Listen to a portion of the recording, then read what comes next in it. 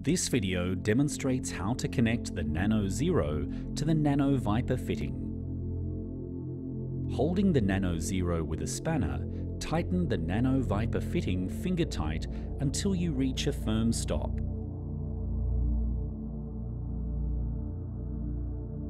Due to the unique design of the nanoZero, there is no bore between the fittings, so the end of the nanoViper interfaces directly with a polymer inside the nanoZero to create a true zero dead volume union. When you tighten the nanoZero, it won't feel like the typical interface of the nanoViper with a metal fitting.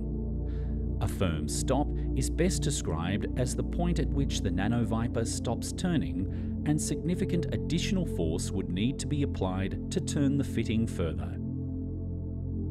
Operation of the column with an under-tightened fitting can result in a fall in performance that cannot be recovered with additional tightening.